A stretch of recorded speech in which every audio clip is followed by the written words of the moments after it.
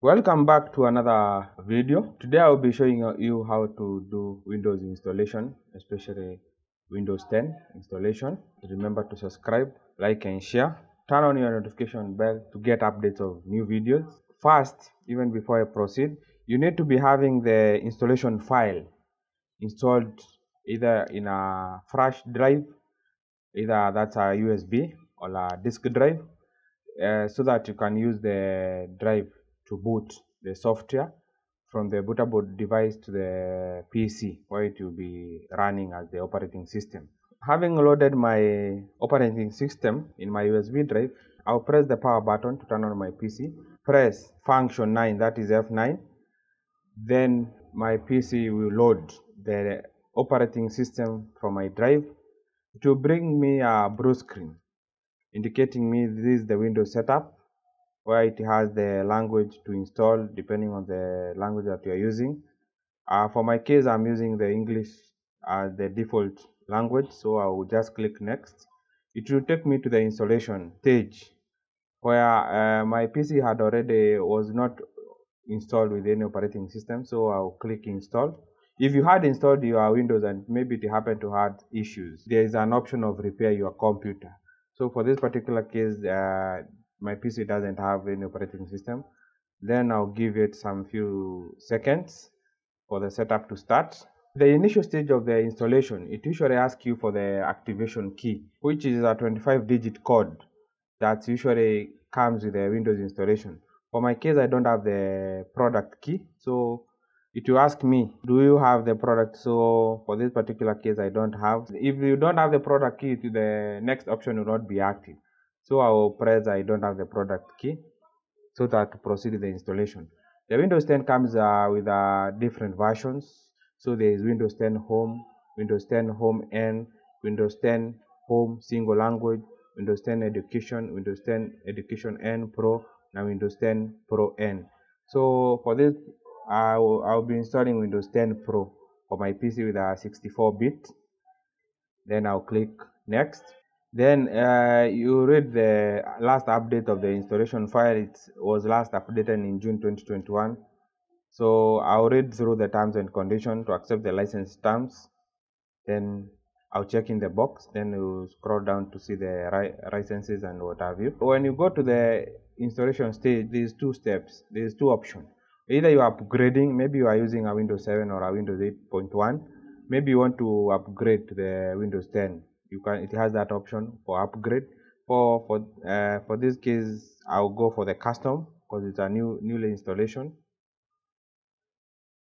It will take you to the storage device that you want to install your operating system. For my PC, I had partitioned in several portions.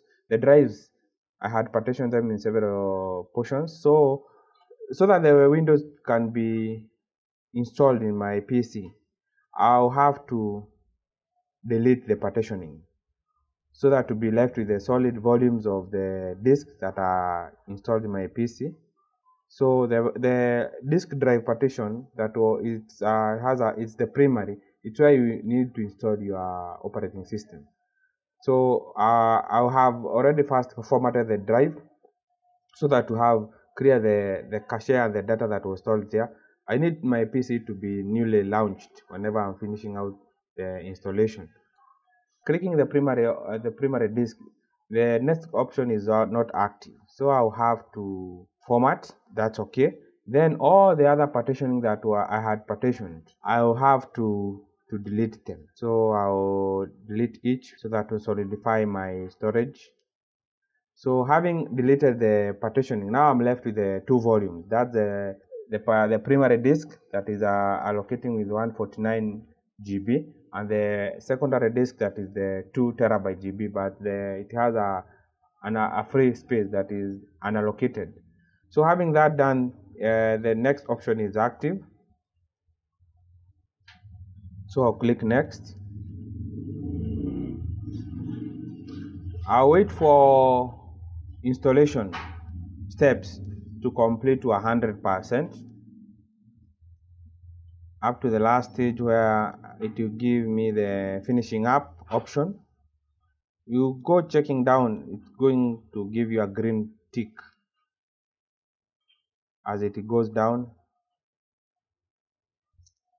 Then after they finish up, then your PC will ask for a restart so that it can do the configuration from the bootable drive to your PC. You give it a few seconds.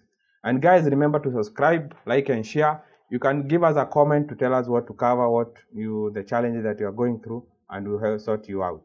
I'll give it time. Installation of the Windows, it approximately take to, depending on the speed of your PC, it approximately take to 5 to 10 minutes at most, but for some PC are a bit faster. So now we are in. I'll choose the location, the region that I'm installing from. Let's say I'll choose my location, right? The keyboard layout. The keyboard layout matters with the English version that you are using, depending on the Western English and the local English that you use. Then, do you want to add a secondary keyboard layout? No, I'll skip that one. Then it will give you some few seconds. If you want to do the installation as the Ethernet cable is connected, you can have that option. You connect your PC so that it can help you take the updates of the last update operating system that you are installing to the new update. So for this particular case, I'll skip the installation. I'll continue with the limited setups. So you rename your PC accordingly. So let's give my PC a title. I'll type its title, then I'll click next. For Windows 10, it always have the security setups option. So you have to put your username and your password that you'll be using to access your PC. Then I'll click next. You have to confirm the password that you have indicated in the first stage and the second one that are matching.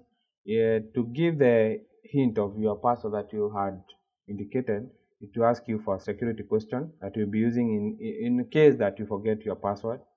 So you have to key in your security question. It needs to be the question, so make sure you put the question appropriately.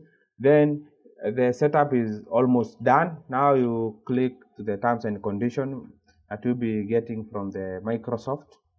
So you can accept.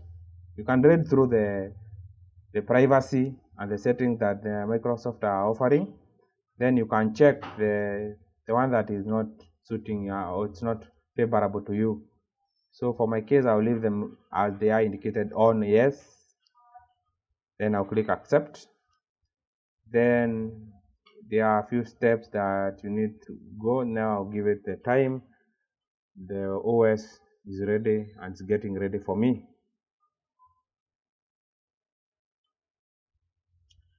This might take a few minutes, so make sure you do not turn off your PC. Make sure it's on and give it time to finish up the installation.